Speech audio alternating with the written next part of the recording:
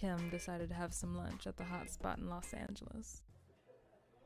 I'm starving. Oh my god, me too.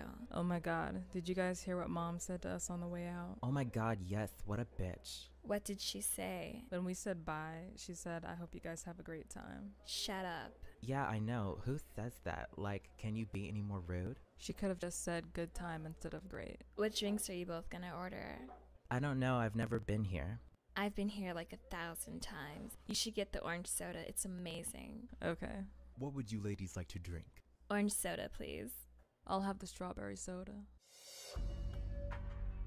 Me too. Strawberry soda. I am so shocked and betrayed right now.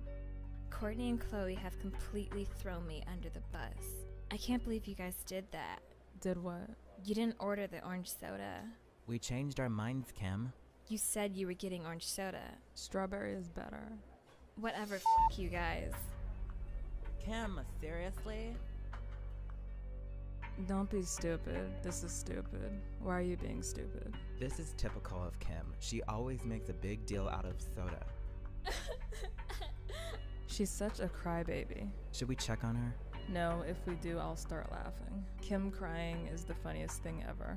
I just don't understand why they would get strawberry when I said to get orange. I admit I might have overreacted, but after taking a long I was finally able to face my sisters. Where did they go? They were my ride. We ate and went home. What the There you are.